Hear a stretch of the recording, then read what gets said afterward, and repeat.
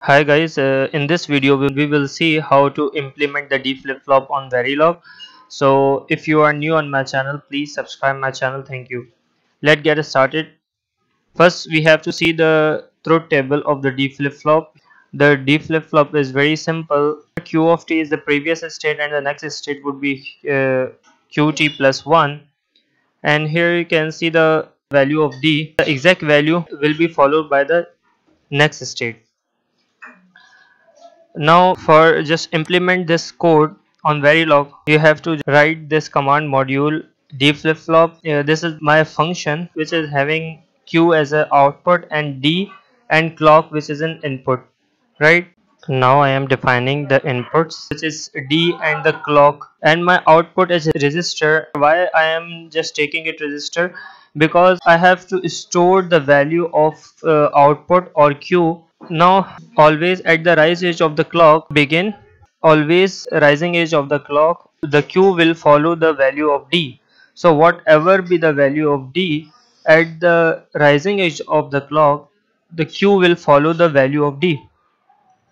And then you have to just end this and end module. So this is the very simple code that you have to write, and now you have to run this code. It takes time. Now here you can see our code is successfully run. Here we have 0 errors, right? Now what should you have to do to verify the D flip-flop code?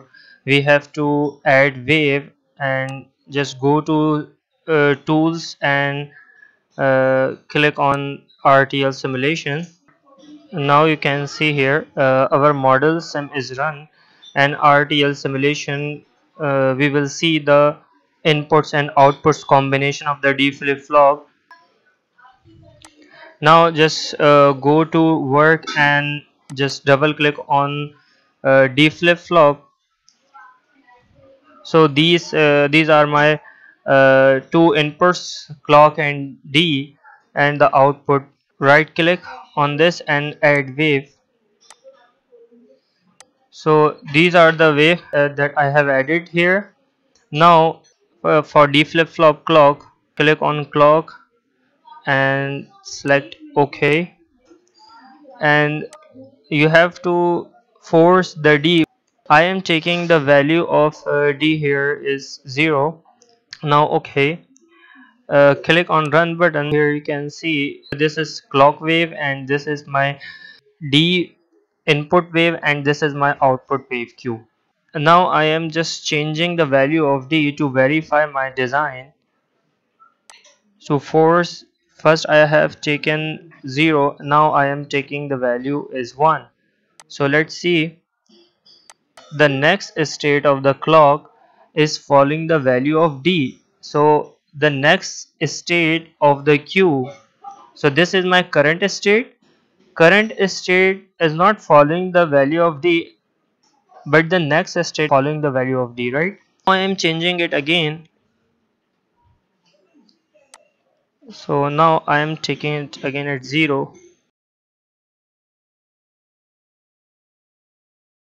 Now you can see here the value of D is 0.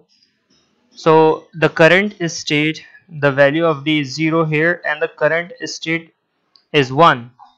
So what would be the next state? Now you have to run this. The next state following the value of D. So thank you so much for watching this video. So if you have any question, you can just comment below.